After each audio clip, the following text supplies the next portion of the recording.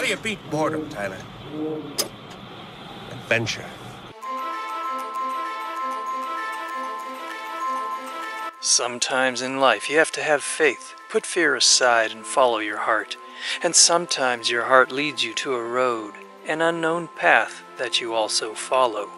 And that road leads to an adventurous experience that creates memories that will last for the rest of your life. I could have dwelled on the potential for what could go wrong. Vehicle breakdown, perhaps, but more likely flat tires or a cracked windshield. The road I was about to drive had a reputation for doling out both. I learned long ago that if you allow it, your mind will concoct scenarios that most of the time never materialize.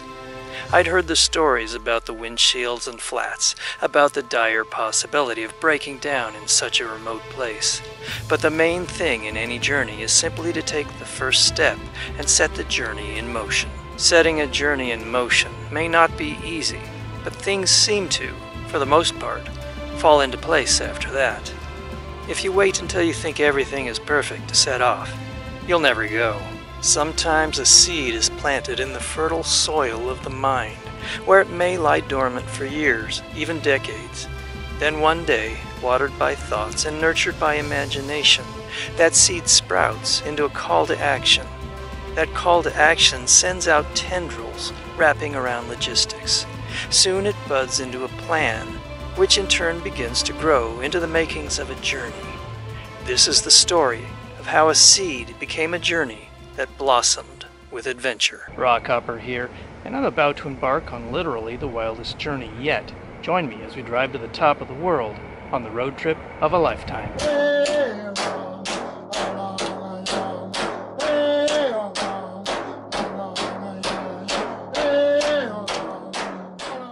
Not far beyond the outer reaches of Dawson City, Yukon, where the Klondike Gold Rush occurred in the late 1800s, is the beginning of the Dempster Highway, one of the world's great drives to the northernmost reaches of the North American continent. I would be heading all the way to its end at the Arctic Ocean, passing small towns like Fort McPherson and Inuvik, and my mind had already anticipated what I might see along the way, as this lonely ribbon of gravel threaded through some of the last large tracts of wild and almost completely unspoiled landscapes. This wasn't a place to have a problem, as there were no emergency services along the route, and even places to have a car serviced were very limited. I crossed what would be the first of many rivers, and soon saw a travel advisory on a flashing sign, likely due to the fires burning along the way. It was 880 kilometers to the Arctic Ocean, or about 550 miles, and the next gas was 370 kilometers away. It all began in the late 1990s when I rode a mountain bike from Lakeview, Oregon to the Yukon and Alaska, a journey that would total over 4,000 miles by the time I completed it. While in the Yukon, I'd heard of a road that ran through some of the most remote and wild wilderness remaining on the planet. I thought, if I do another journey in the Yukon, I should drive the legendary Dempster Highway. At the time, it traveled as far as Inuvik, but as of late 2017, it opened up all the way to Tuktoyaktuk, which sits beside the Arctic Ocean. Tuk, as it's called, is a tiny settlement which had only been accessible by plane, boat, or on an ice road during the winter. I would have done it when it only went as far as Inuvik, but now with the road extended to the tiny settlement of Tuk, there was an added incentive to go. This idea of traveling through one of the last remaining great wildernesses on Earth stirred visions of seeing grizzly and black bears, wolverine and lynx, and the regal-looking creatures and symbols of the far north, the caribou.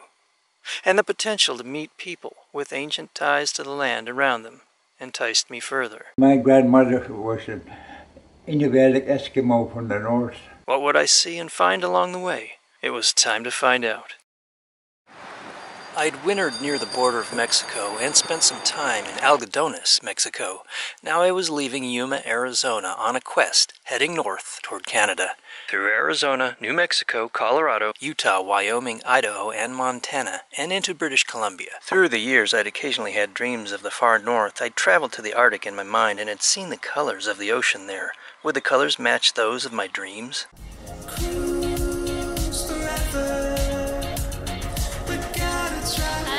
Hi! Where are you heading? To Edmonton.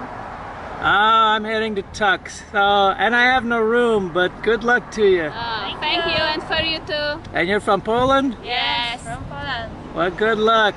Have a great trip. Do widzenia. Bye. See you. The start of my journey up the Dempster was delayed due to the fires burning alongside it. When it reopened, I quickly made my move, as I was concerned that it may close again. I didn't drive all this way for nothing. Now, I hoped the highway stayed open, because if I got more than 200 miles into this, and was forced to turn back, I would likely be at the point of no return, with not enough gas to head back south to refuel, and be left stranded with an empty tank. I completely topped the tank to the point where I couldn't get in another drop. There was gas in the tank and adrenaline in my veins. This is what adventure is all about. About a half hour into the drive, the road seemed reasonably smooth so far, and I was averaging 45 to 50 miles per hour all the way to Tombstone Territorial Park. Here, mountains were smothered in a haze of smoke that obscured their tops from view. If I could snap my fingers and get rid of the smoke, this is what you'd see. I had hoped to do a hike in the area, but put that idea on hold for the return trip south, hoping that by then the smoke would have cleared. Some people are dumpster divers, and some people are Dempster drivers. Yeah, I'm driving the Dempster, baby. People do live along the Dempster Highway, and occasionally you'll see places such as this, which are private property, so please respect those. With the sun behind a veil of smoke, it cast an eerie glow. It felt as if I were traveling in a strange dream and taking a road trip to the apocalypse. All of Western Canada was burning. The road eventually got rougher, more washboards and potholes, slowing my average to 30 miles per hour, and an abandoned car that looked as if it had veered off the road added to the apocalyptic vibe. The Dempster is built atop permafrost and is undergoing constant maintenance. Eventually I had my first view of open tundra and took in the vastness of the region. The kilometers rolled by, and as they did, the tundra surrendered to the mountains with their forests and large valleys.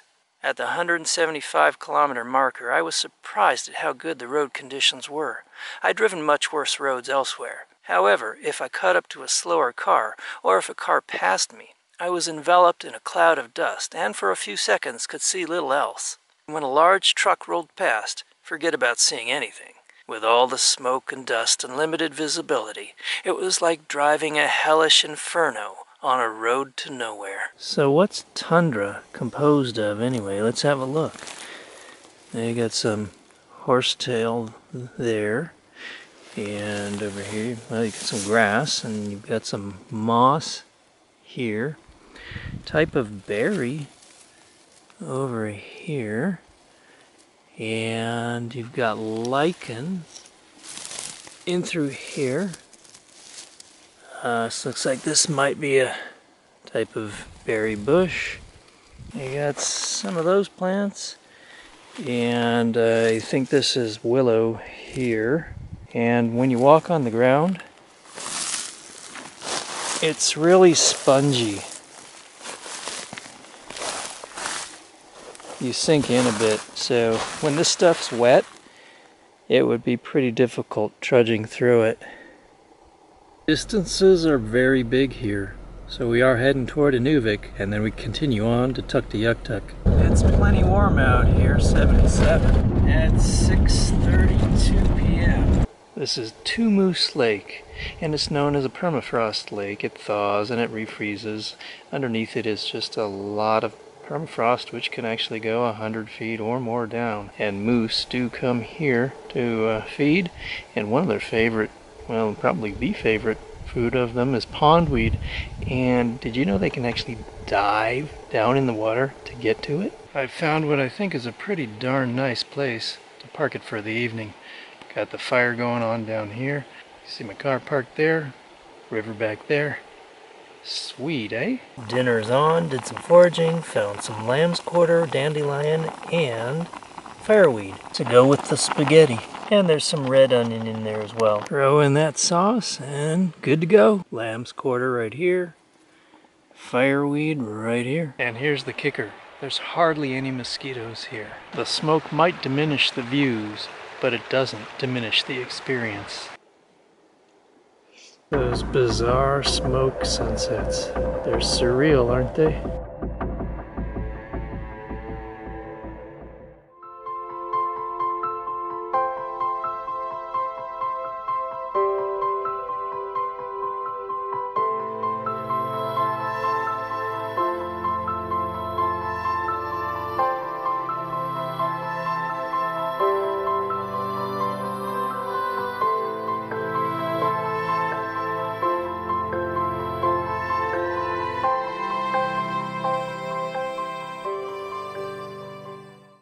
The smoke's cleared up a bit this morning.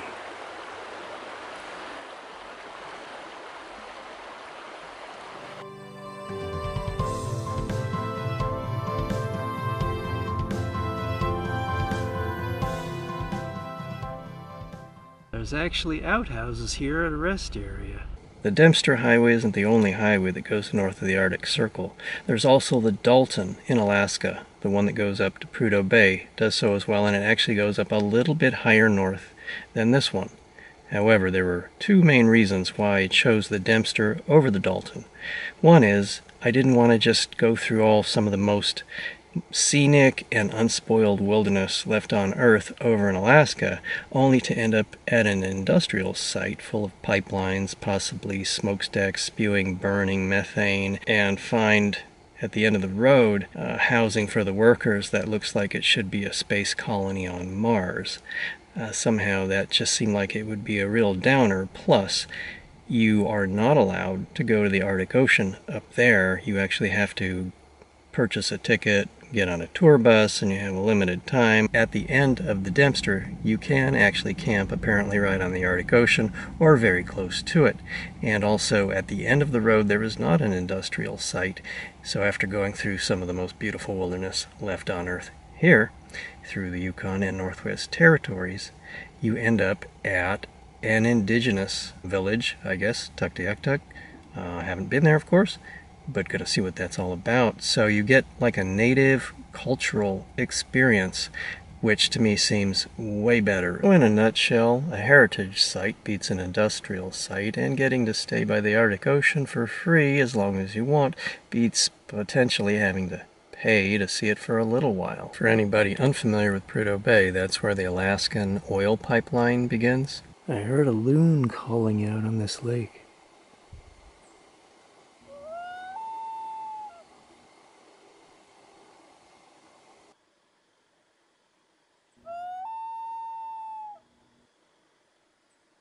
Let's see if Red Creek is really red. It does look pretty red at the edges. The river itself looks more like a yellow ochre color though. And just down the road from Red Creek is Sulphur Spring, which has a totally different color of the water. And it's not a hot spring, it's cold water. And a lot of mosquito larvae swimming around in it. The smoke infiltrated the clarity, smothering the landscape in a gray haze, which made it seem like I was driving in a strange dream. And then suddenly, big mountains appear through the smoke. If I drive it all night, will I be free? Hey, cool. Maybe that was a wolf I saw. These are the kind of dogs you want in this part of the world. Check it out, across the river, got the first touches of fall color coming in.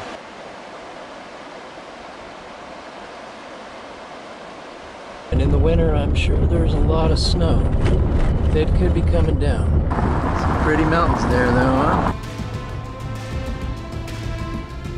That up there is known as the Notch. When I first came into Canada, there weren't all these fires up in the Yukon. There were quite a few in BC and a few in Alberta, but I think there was maybe one, maybe none going on in the Yukon at the time. So I thought, well, I'll head up here and it'll be fine, but apparently a lot of them have been started since I entered Canada, and a lot of lightning strikes and such. So that explains all this smoke, because there's these fires apparently all around, and it's just belching a lot of smoke into the area. And all this smoke is really giving me some health issues. My throat is sore and raspy, having some sinus issues. It's kind of like I've got a cold almost at times, just, you know, sniffly, and my eyes are a little bit watery and stuff like that. Sign says we're entering the Vuntut-Gwitchin lands. Burn that rocket.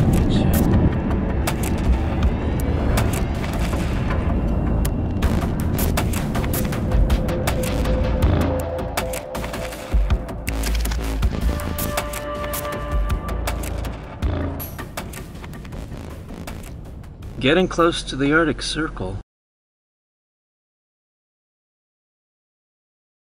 Things have been going great, but now we've experienced what the Dempster apparently is famous for, flat tires. So we gotta change this, and Eagle Plains is up the road, maybe 20-30 miles, so maybe they've got a place to fix flats. Well, that's looking pretty low. Good thing I got a tire inflator.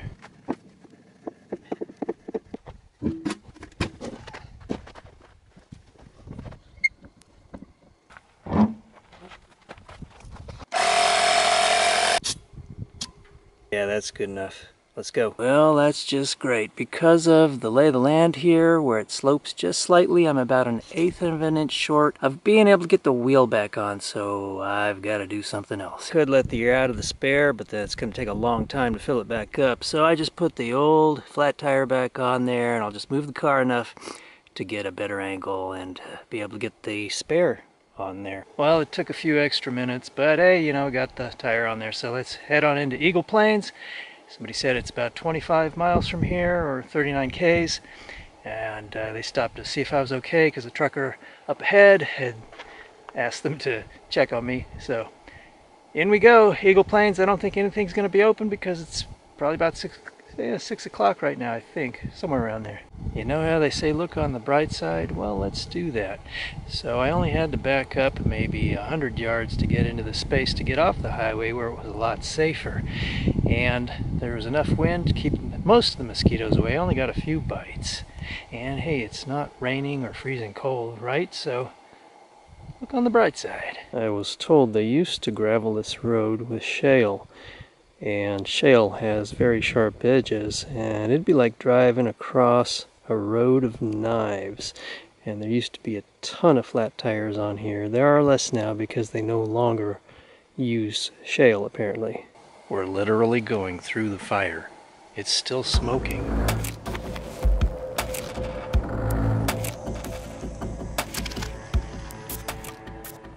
I would cruise slowly, as I couldn't risk getting another flat, and find a place in Eagle Plains to get the tire fixed, I hoped. Luckily, I caught them shortly before closing. This is our opportunity to get the tire fixed, hopefully. I'm here in Eagle Plains, and yes, there is a place to get your tires fixed, your flats fixed, so I'm doing that right now. Got the car back and drivable again now. We're using the spare as the main tire, and we're going to use that tire as the spare because there was some damage to the inside, probably when I kept driving, because it was I heard some thumps. When I heard the third thump, I stopped, but there was a little bit of wear on the inside, so he suggested I use a spare. Okay, got gas. Nah, I don't think that's going to clean the windshield. No. We'll move on. Might as well top up with drinking water while we're here. That's the mileage from Dawson City to here at Eagle Plains. At least that's what I did. That's a rather eerie, apocalyptic scene right now, with the sun and the burning fires in the distance with the smoke rising. I was told that the fire doesn't kill most of the trees, that it's a tundra fire that smolders and burns along and through the ground. The ground is burning.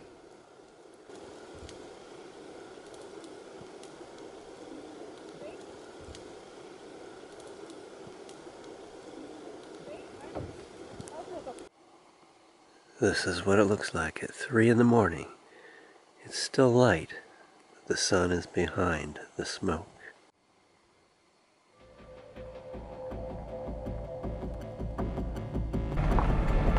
Back to the apocalypse. You want a belly scratch? You want a belly scratch? Yeah. Okay. Yeah.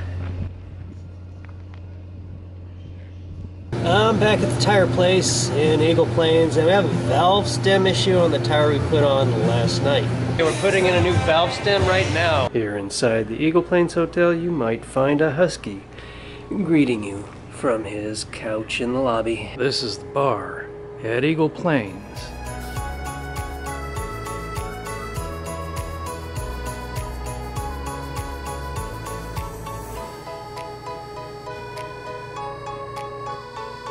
A little information about it there.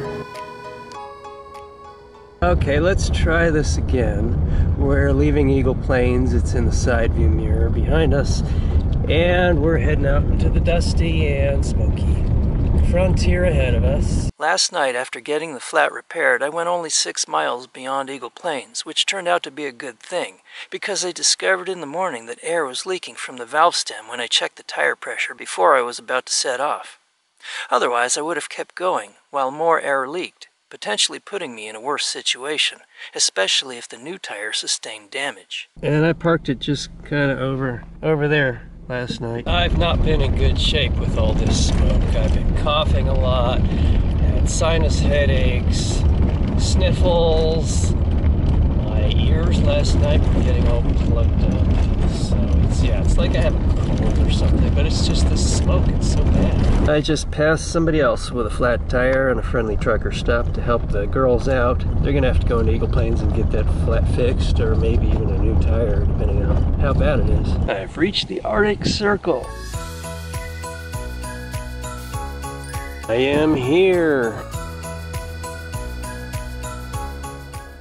Not wanting to risk getting another flat tire, as I was told that the tire I'm now using as a spare should be treated as gingerly as a donut spare because it's lost some of its structural integrity, I've slowed my speed to 20 to 30 miles per hour.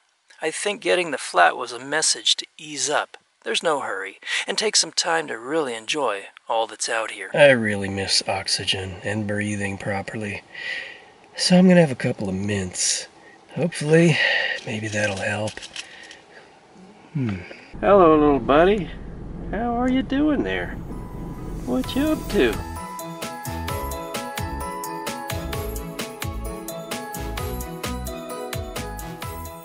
Welcome to the Northwest Territories. Here is the land of the Gwich'in people, who have subsistence hunted the migrating herds of caribou for thousands of years.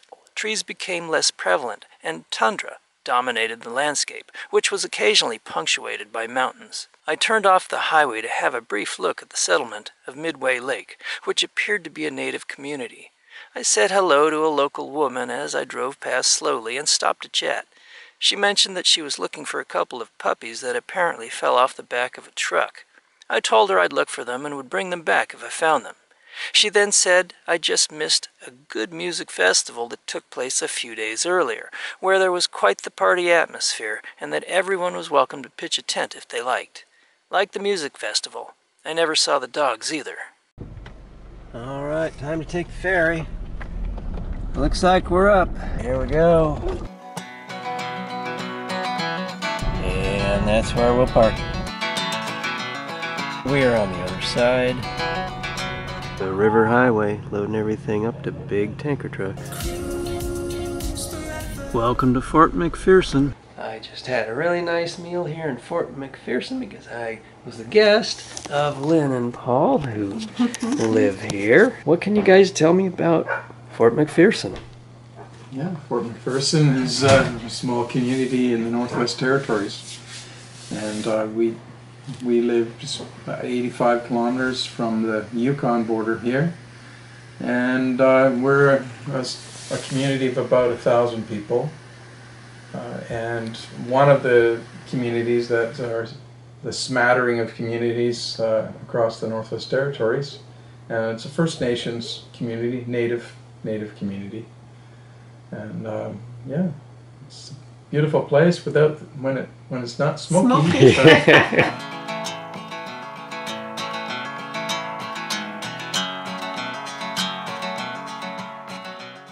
I'm here at a fish camp along the Peel River, and they're going to bring in the day's catch, and I'm going to show you how they cut the fish. He's coming in with the fish right now. There's today's catch. This is Deborah, and she's going to start cutting the fish. We're going to cut the heads off, and then we're going to let them sleep for a half hour.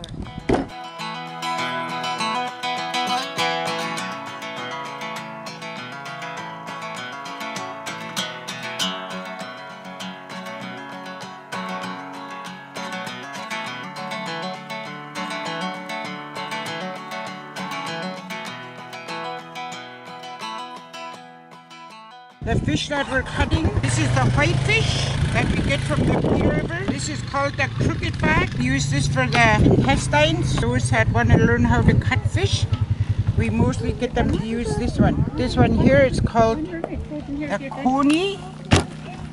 which some people which it's known by in canoe. In canoe. Yeah, and the heads and the fins we cook to the fire. We cook the intestines to the fire, and then we make dry fish and fish strips. We make dry fish with these little ones, with these big ones. We make fish sticks because they're very popular. So as you can see, we're saving the fins here, and then we'll be saving the guts, the fish guts. And then these are the sticks that we use to put the fish strips on. And if you come with me, I'll show you. This is the dry fish that we make with it. We just kind of unfold it from the backbone, and this is the backbones that come from it. You boil this after it's half smoked. You boil it and you eat it with onions. Very delicious. We hang the fish sticks up here, and then the final stage is they come to here. And once they come here, they dry, and it takes a couple of. This one just started yesterday, so these are ready. This fish house and the next one are filled with this stuff here. And the next fish house is for somebody else to use, but right here's the backbones that hang. We smoke them, and then we give them out to the elders. One of the most favorite sawed out piece of the fish. We take these and we put them on the fire, and it won't be long. And right here is some of the fish guts we cooked from the previous haul. Coney heads and the fins. This one here is the fish sticks. You eat it with butter. And this one here is what we had hanging in the fish house there. We make dry fish with the white fish and fish sticks with the coney. And that's the fish guts that she just served you. And this is bannock right here. Okay, I'm gonna try this. Okay.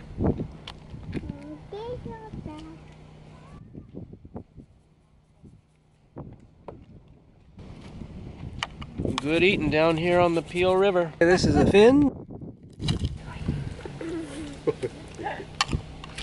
Oh, yeah. That's good. This is coney head, and this is a delicacy here. Thank you. Just came off the fire. Okay, this is the coney head. It's good. Right on, eh? That's a nice big chunk of coney head right there. What are we doing now? We are making dry fish. Cut it in half, and then we put the fish guts over here. And now we're going to make dry fish like the ones you've seen hanging in the smokehouse.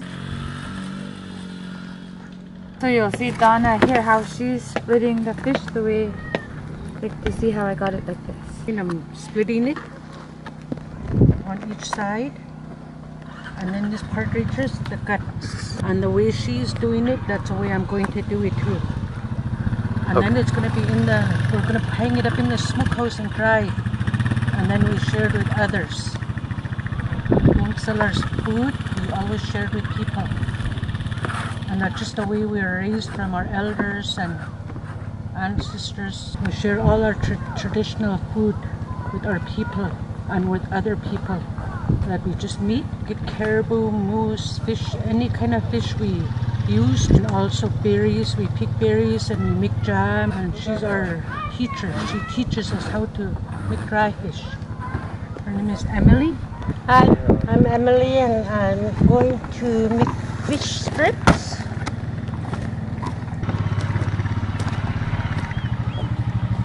I'm gonna cut this.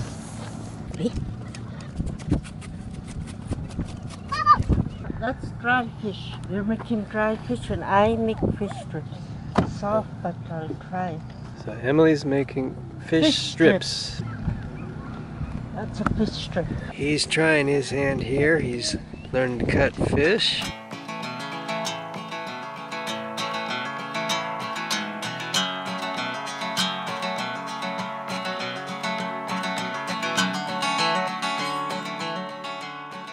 This is Ernest, and he's 80 years old. And what's your thought about aging, Ernest? It's bullshit. Don't believe in old age. That's what I said. I use that on myself. If I want to do something, I do. Then I talk later. I don't talk about something I'm going to do. You do, then you can talk, not before. So do it while you can. Yeah.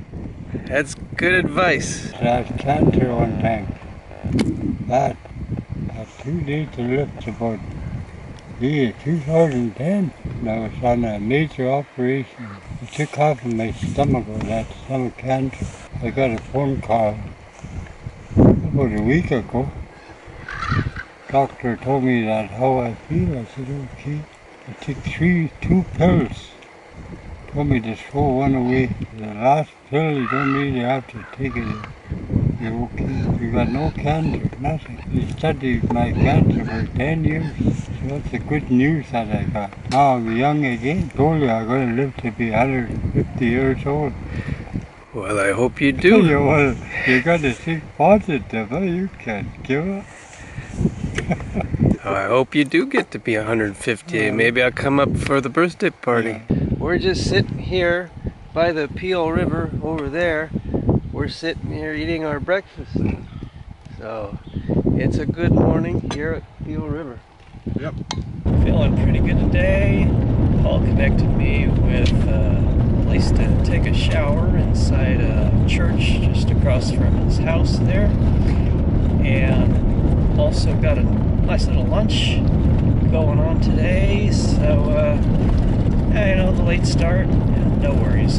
It'll all work out. Besides, I've got no place to be and all day to get there, right? As I drive farther north, the days get longer. Therefore, I find that I'm staying up later at night. In southern Canada, I was going to sleep around 10, but now find that I'm not laying my head on my pillow until about 11. The sunset here can last for hours, and it never gets completely dark in the summer. That's where you put people who are really annoying. I think this house has seen better days. I would say so. What do you think? Yeah, I think time did stop here. Inside, it's a pretty simple place. Somebody left some photos behind. Family photos. And a few other things, but not much else. This place appears to be abandoned for about 15 years. I almost never take anything with me, but in that old shack back there, I found this Northwest Territories license plate, and I thought, hey, that'd make kind of a cool souvenir. Take it along. There's our ferry coming across the mighty Mackenzie. There's a big barge out there, hauling things up the river. They could probably call this the Mississippi River of the North. Time to get on the ferry. We are here again at the front of the ferry.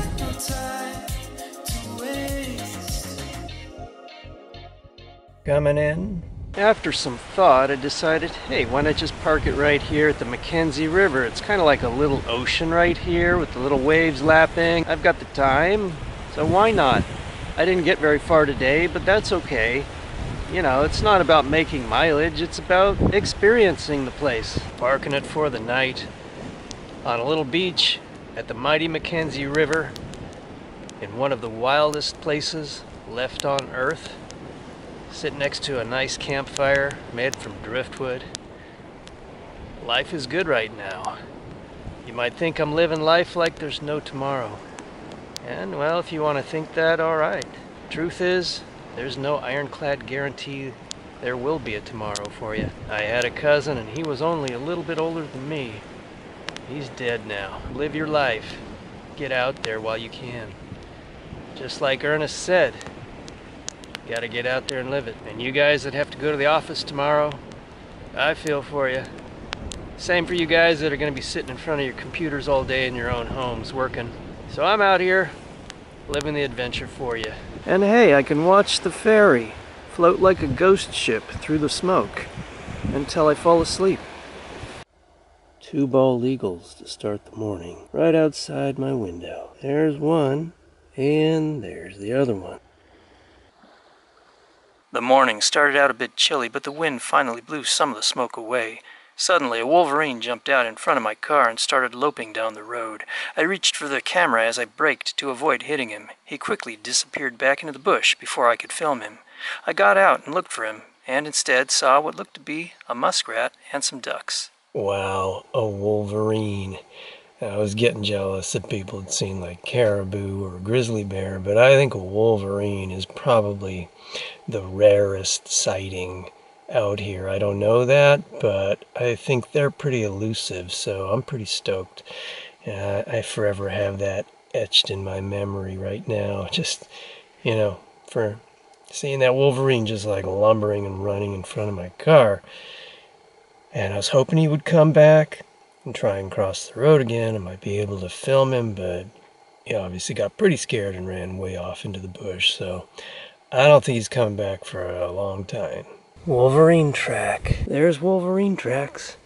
Right there, I just saw him. He's right in here somewhere. There he is. He's right down there.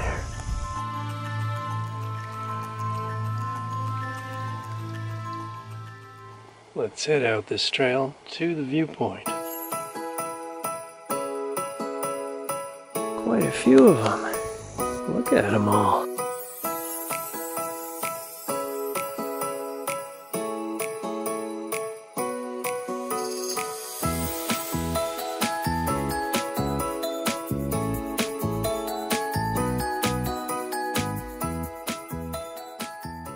The wind and the clouds have come in and blown the smoke away.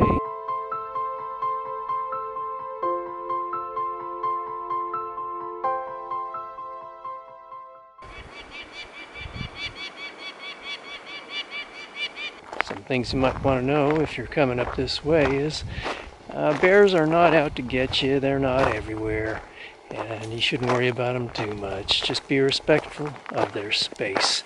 Also, when I got into Canada, my cell phone no longer worked, and the same might happen to you unless you get the entire North American plan for your phone. This is in regard to crimes committed against indigenous women and girls. You're kidding me. There's pavement here? Welcome to Inuvik, the big town of the far north. I stopped in the welcome center here and picked up a little magnet. That'll go well with my car. Plane up there. The bright colors make the hospital easy to find. Up ahead was the Western Arctic Regional Visitor Center, and that sounded like a good place to check out. Here they had free recipes for bannock you can take with you. There were also displays highlighting the local culture and traditions as well as the wildlife of the region, such as the muskox and the caribou, on which the local people have traditionally relied on for their survival. Yeah, that's a big boy right there. They've got free hot water for your tea, so I grabbed a tea bag and tossed it in the cup. Good to go. Inuvik, post office to the left, Mackenzie Hotel. You got something to the right. Let's have a look at that. Turns out it's a Roman Catholic church. Let me show you the church. Often called the Igloo Church, it was completed in 1960, built mainly by volunteers.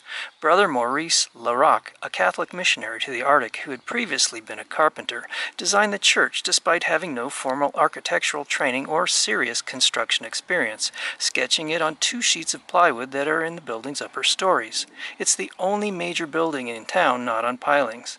The wood for it was floated down the Mackenzie River from Fort Smith, some 1,200 miles away. It's the most photographed building in town.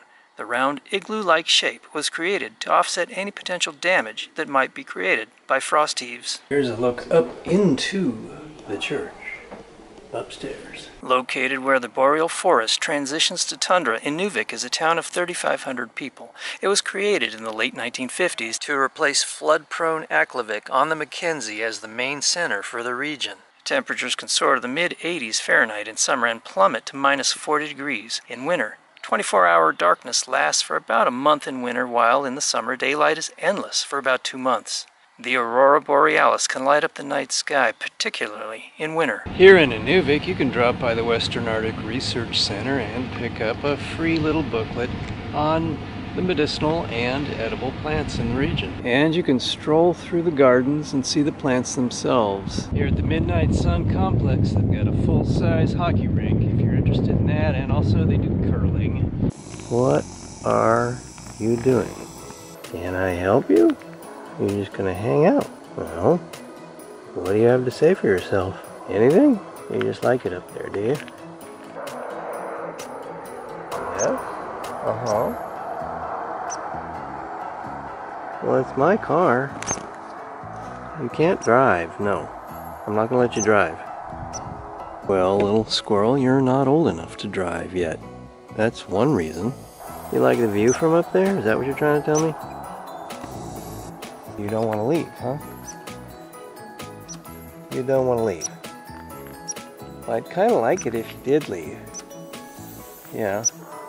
You can go. Yeah. Well, no need to get upset about it. Just leave. You got up there. I can't chase you all around the car. Okay, that's better.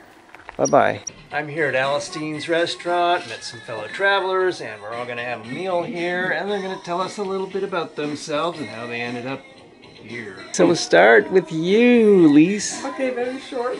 My name is Lise, I'm from Montreal, Quebec.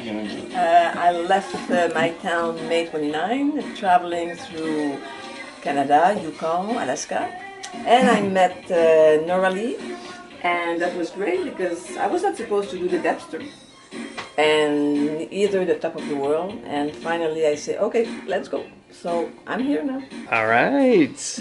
I'm Alec. I'm a grad student at Dartmouth College, and I'm here to study erosion in the Richardson Mountains. I'm Bailey. I'm also a grad student at Dartmouth College, and my research also deals with like climate change and sort of like the like how we think about like the way that like glaciers like swell. Oops. The glacier really swell. Oh, ice cube out. It's like energy. Oh my god. It's so Bailey. So that's really good for your clip. Perfect. Oh, thanks for that real-life reenactment of a glacier moving. Okay, so finish up with what you were saying. That's pretty much it. Glacial history through geology. Can I also say that she does very exact and precise science that requires like finesse with her hands and dexterity. Fine motor control. Yeah, you can. Yeah. All right. Well, now that you've had the real feel of the glacial water on your pants, let's hear about you. Well, I'm Nathan. I'm a student at University of Arkansas, working on my PhD, studying frost cracking, kind of how rocks break down at the surface in cold temperatures. I'm Jill. I'm a professor at the University of Arkansas. I'm one of the people that wrote the grant to help fund the grad students to come here and do some awesome research. Yeah. All right. Thanks, Jill. I'm Nora Lee from the Kenai Peninsula in Alaska, and the Dempster was my bucket list that I've been wanting to do for many, many years. So now I'm doing it, and I'm loving it. And it's even better with a travel partner, Lise from Montreal. And the best part of traveling for me is meeting people and things that happen. Like glaciers. Hey, and who's that person in the back here? I'm Donna. I live in Madoc, Ontario right now, and I'm originally from Toronto, and we went up to Tuktoyaktuk yesterday. So we've met some of these people along our travels, and it's been an amazing experience. And that's one of the interesting things, is you do meet up with people over and over sometimes on the Dempster. We actually met another couple from Switzerland who had a rented van, and we had seen them several times at different places along at Rock River Campground in Ontario, or sorry, not Ontario, Yukon, and different places. And they lost their step off the back of their van. They told us that in yesterday. They said, we can't find our step. We think it fell off on the trip between here in Nuvik to Tuktoyaktuk. And we looked for it and we found it. So we just gave it back to them a few minutes ago. And we actually have met them maybe 5 or 6 times in random places all over the place. We just got our food. That's some poutine there. I got the whitefish. I think she got the whitefish. And then we got, what do we have over here? Whitefish, and it's delicious. Whitefish. Fish tacos. Fish tacos over on this side here. Fish tacos. It's a fox.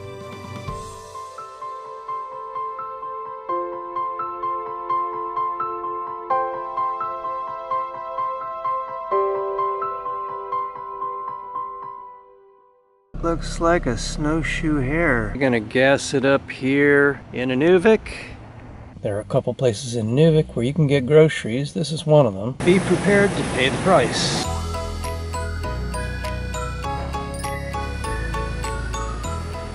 North Mart is the other place where you can get groceries and supplies. And you might find a few things you don't ordinarily see in your local store. Stopped in Stanton's Market here, got some granola bars and 50% off on the hazelnuts, and they were giving away free grapes, so it turned out to be a pretty good stop. $16.49 for the granola bars, free grapes, and half price on the hazelnuts. Cost me about 10 bucks. So let's head up the road to Tuktoyaktuk. There's your stoplight. Probably the only one for 500 miles. And I hit it. An all-day rain seemed to have washed the tourists away, at least for now, as I drove into town on a quiet Sunday morning to find nearly empty streets. I got back on the road, destined to reach the end of the highway at Tuk, and was soon in the big wide open again. Sometimes the only sound out here at all is the sound of the wind. Occasionally, I can hear some distant bird calls. Behind the wheel, chasing the sunset, hoping I make it, for it's too late. You can actually eat these little berries. It was confirmed at the Arctic Regional Center there. And they're not bad. Lots of these little berries out here. Autumn's beauty is already starting to light up the landscape. A quick stop for some blueberries that a person could just take off from this highway and walk in a straight line that way for 100 miles, or in a straight line that way on the other side of the highway for 100 miles and not encounter anybody. Stirs my imagination, touches my heart, and lights up my soul that there's still something left like that in the world. Welcome to Tuk. Land of the Pingos, it says. These cones right out here, those are called pingos, and what they are is an ice-filled cone, and they're slowly rising over time. In about 1,000 years they'll quit rising up, and eventually they'll be starting to erode back down. So check back in with Rockhopper Adventures in 1,000 years when I come back out here to film that. I wonder if they have pingos for dingoes, mate. The Arctic Ocean. Yeah, as far as the road will take you. After this, it's just water. Many people celebrate reaching the highway's end by jumping into the Arctic Ocean, but I took it further by starting a new tradition. I drank a gulp of its seawater so that the Arctic Ocean was literally a part of me. The colors of the Arctic that I'd seen in my dreams, the green of tundra, the grays, greens and blues of the sea, depending on its mood, did indeed turn out to be the true colors of the North.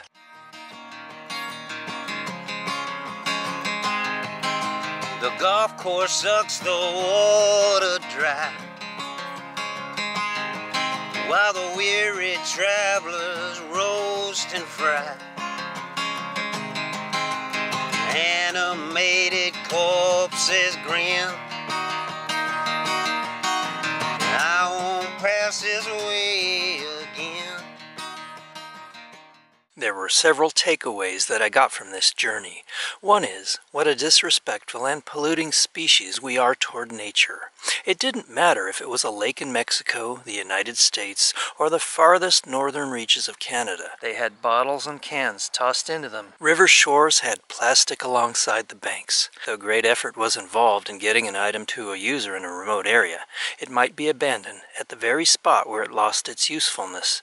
This was particularly evident in Arctic Canada. Another is what an enormous footprint humans have made on the continent, and the accompanying widespread alteration of the land because of it. Almost every paved, gravel, and even many dirt roads lead to or are lined with some type of development. And there was the alteration from forest to fields, from fields to housing tracts, and so on. I discovered how extremely difficult it is to find a place of true quiet.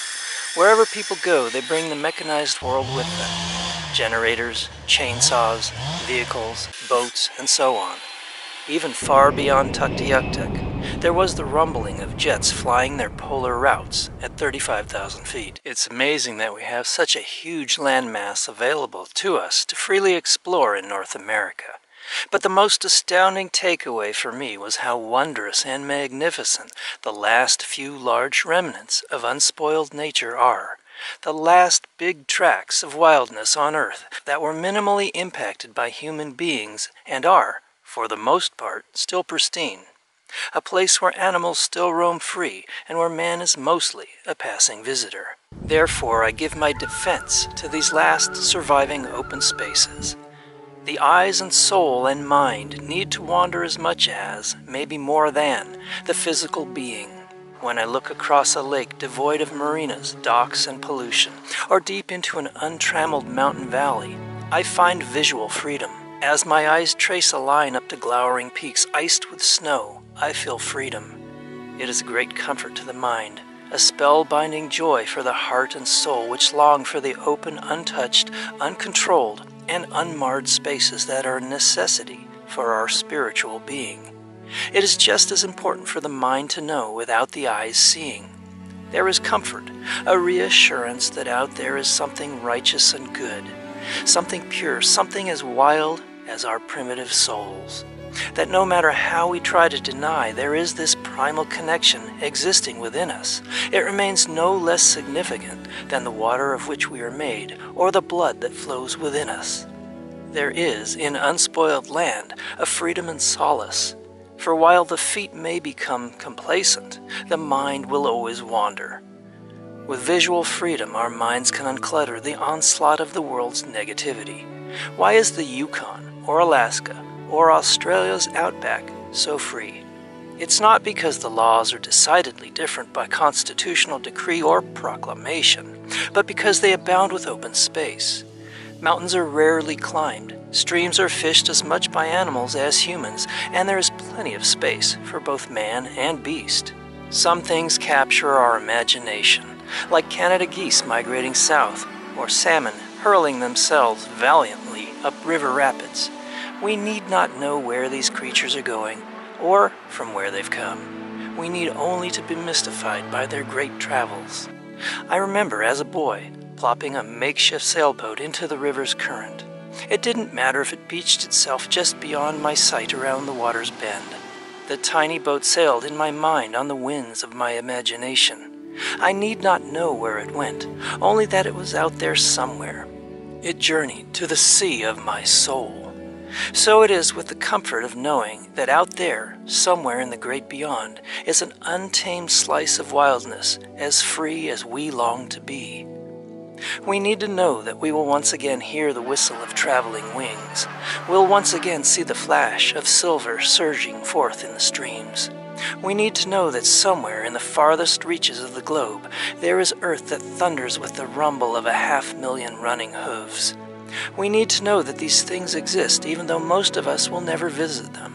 It is in the knowing that we will find our comfort, that whales and dolphins will swim free and leap with grace, that the sun will shine after the fiercest storm, and the full moon will smile again next month, that caribou and wolves will roam undisturbed.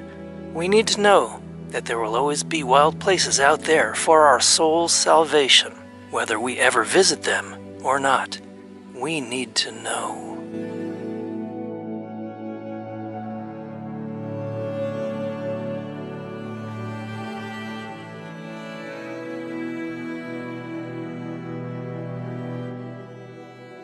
By the time I traveled from Algodones to Tuk, I'd traveled some 6,500 miles. And if you count the return trip to Arizona, where I will do another winter, you could probably double that. Over 13,000 miles. It was enough mileage to drive more than halfway around the world, and it felt like I'd entered another world, one that few people know. It left an indelible impression on me that will last a lifetime. So while there may have been annoyances or adversity on the journey, it turned out to be the journey of a lifetime. And for a guy like me, the journey is the destination. I hope you enjoyed driving to the top of the world on the Dempster Highway with me. Don't forget to give me a like on the video, share, and subscribe. Until next time, this is Rockhopper. I'll see ya. I won't pass this way.